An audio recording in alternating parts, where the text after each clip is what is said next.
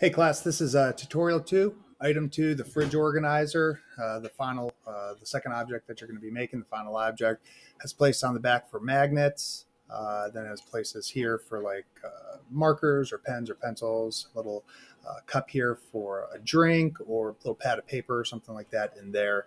And then anything that magnets stick to, you can put this on like the dry erase board or your refrigerator or something like that. Okay, so I'm going to take you through the timeline on this just real quick. Don't want to spend too much time on that. I make a component called base. I then create a sketch right here. Just hold on. Right here. I then extrude that sketch out. I then create a subcomponent within base called magnets. I create a sketch right here on the back side of it using the offset tool. I dimension it certain sizing and the location of it, and I use the pattern and I make sure that I dimension it so that it's centered perfectly in here. Next thing I do is I extrude that out. I then make another subcomponent called cup. I create a sketch right here, which is a series of symmetrical circles here using the offset, and then the pattern tool with another series of circles with the tangent constraint having it connected like so.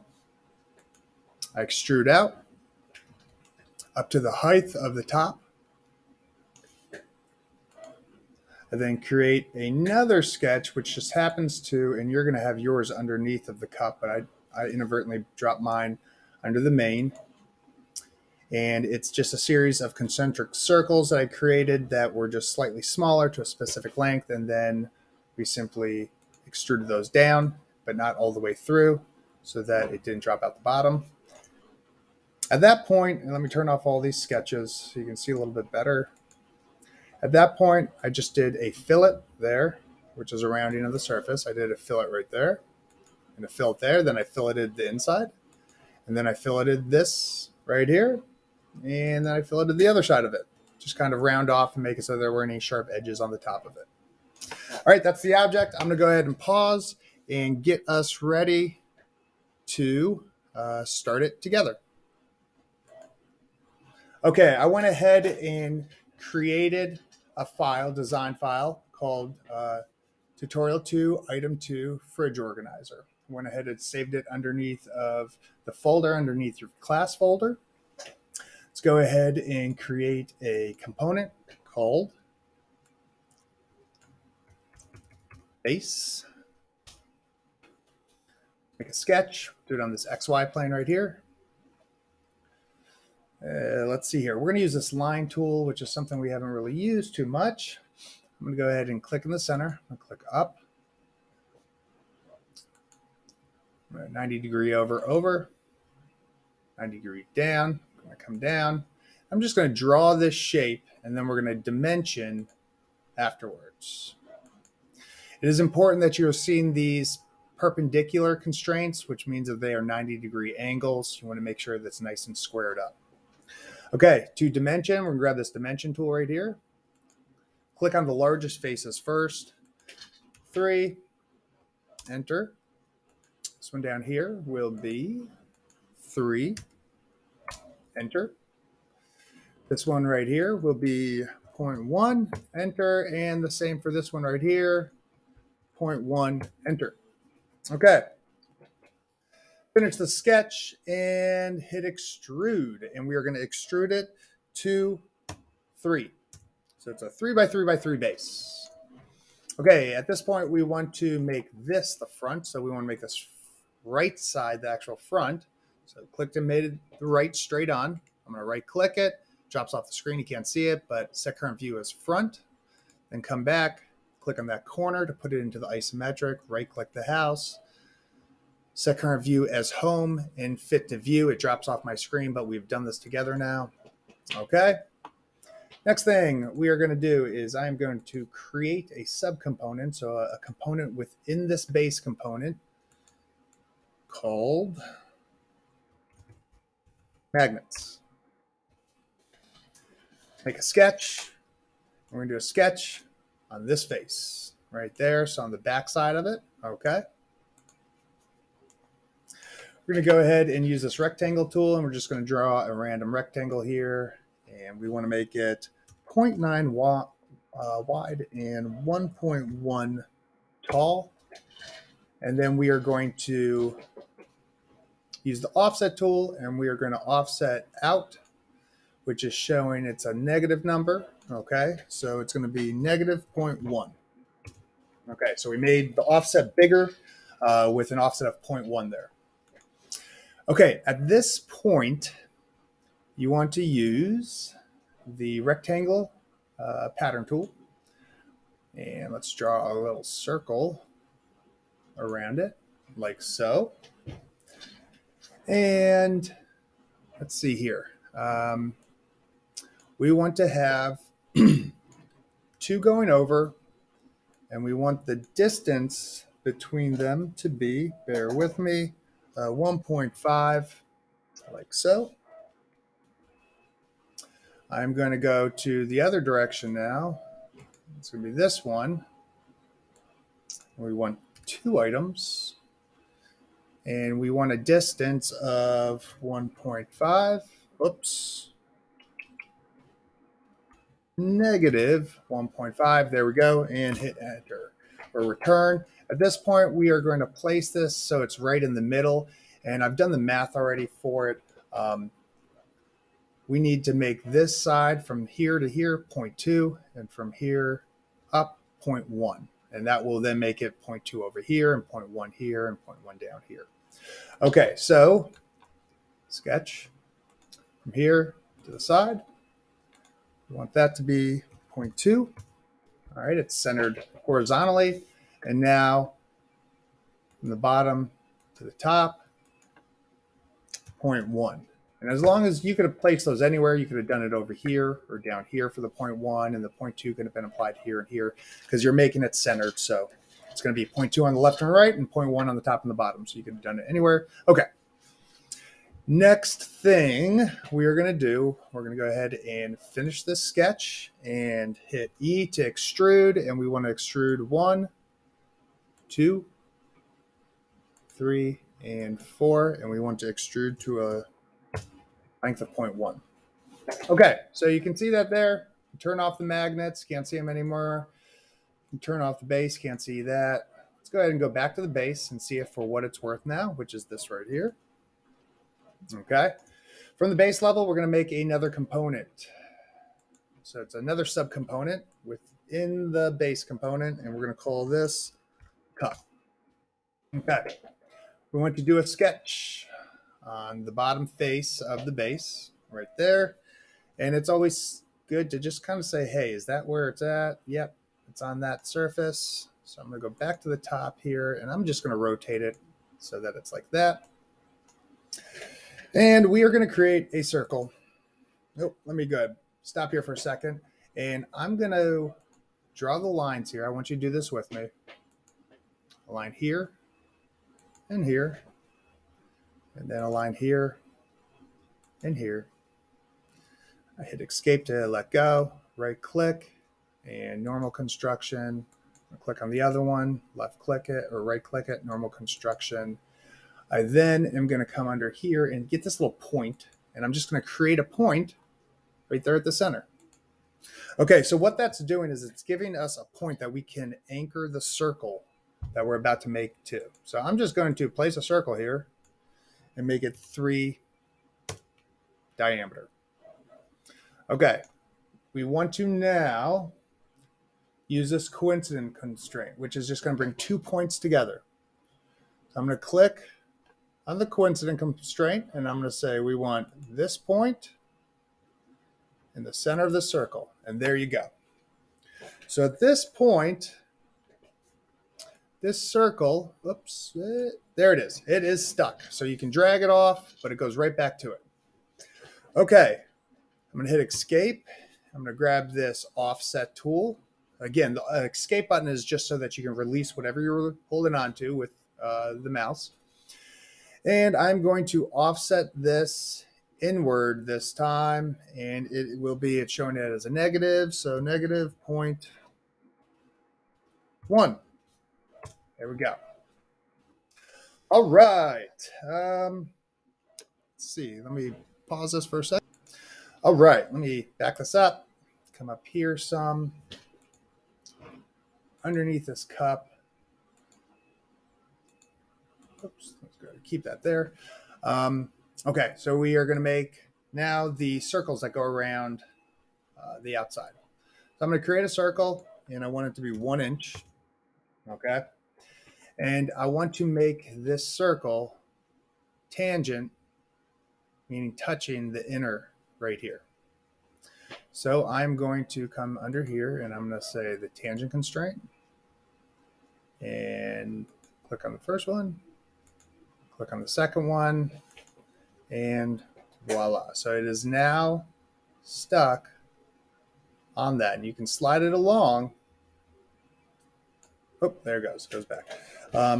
But it's going to stay connected. Okay, so I want it connected, but I also want it centered here. So this is 3 long. So we want this to be 1.5 from either side, and it'll be centered from left to right. So I'm going to grab this dimension tool, and I'm going to go from here to this, and we want that to be 1.5 kapow. All right, I'm going to hit escape to let go. Almost done. We just got a few more steps left. Let's see here. Go to the circular pattern. And we want to select that item. And the center point is going to be right here. It automatically does a full all the way around in a quantity of 3. We want a quantity of 5. And we don't want it to go all the way around. We want to do a symmetrical one like that. And then where do we take this to? We're going to bring it in and just bring it just slightly into right there. So what I would like you to do is drag it in so that it goes into that base where it starts coming up right there. Okay. All right. So let's see here. So I'm going to back up. I'm going to go ahead and hit OK. And I'm going to turn us like this. Oh, here, I'll just go ahead and put it in asymmetric. And then we want to extrude all this down here. Ooh, but before we do that, let me go back to the top. We're still in the sketch. Sorry about this. We need to use the trim tool now. And what we want to do is we want to trim off the pieces that are making this all like truncated and separated. We want to make it one item that we're going to extrude out. So we're going to use this trim tool and we're just going to trim off these little pieces. There we go. Oops. Oof. All right. Oh boy. What is happening here? All right. Sorry, I'm getting lost here, you guys. Okay, there we go. Trim tool. Trim. And trim that out. And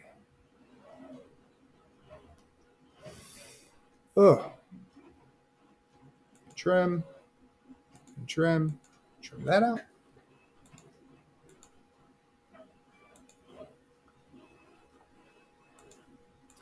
Once we trim all this off, there we go. Okay, so that is all trimmed off now. Okay, I'm going to hit E to extrude, and we want to extrude that whole entire figure, and then we need to grab the outsides too. So we didn't do the trimming for that, but that's okay.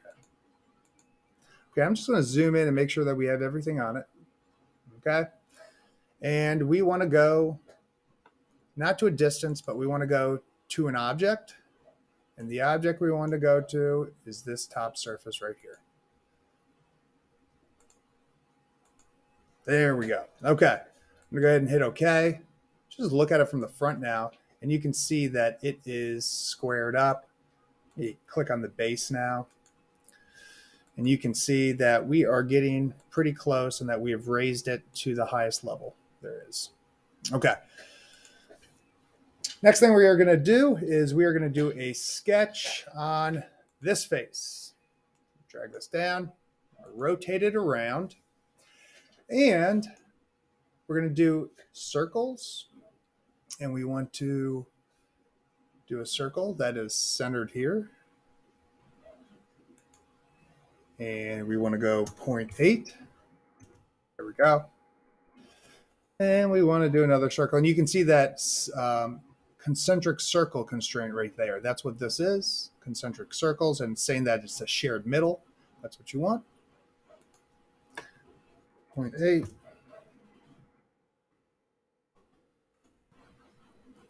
0.8.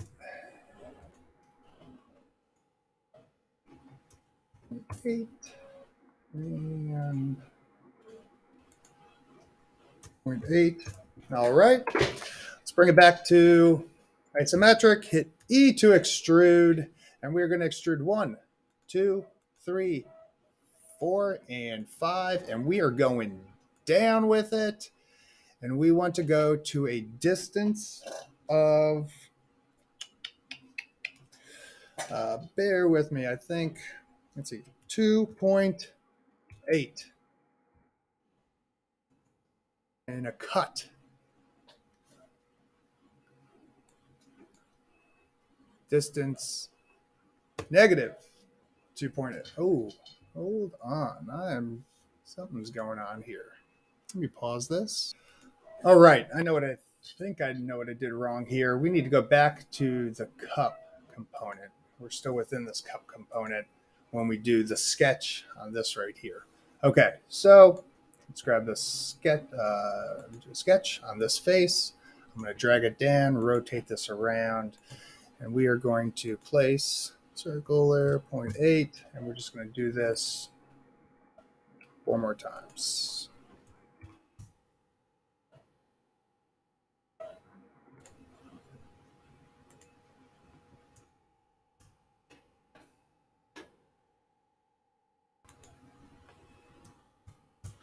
All right, and this last one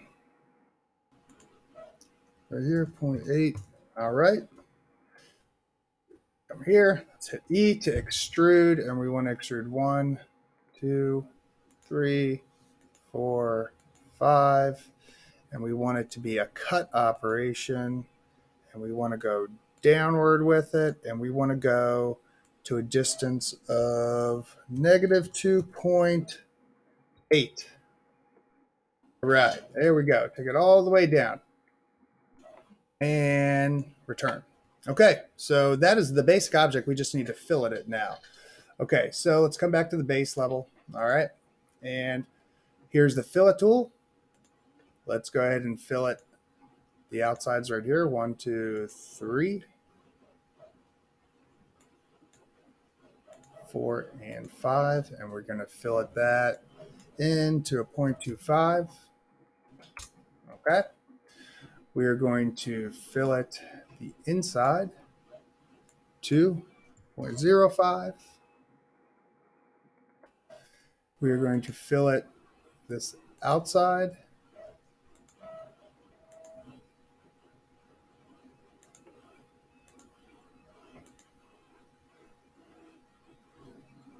to 0.05. Uh-oh. 0.04. Okay, that'll do it. You don't need to do that one right. Well, let's just see. Let's see if we can get it done. No, we're not going to do that one. And then we're going to come here to this back side, and we're going to fill it here, this one, and this one, and that will be 0.05. Okay, so that is the object. Go ahead and save it, put it in your folder, take a screenshot of it, and upload. And there you go.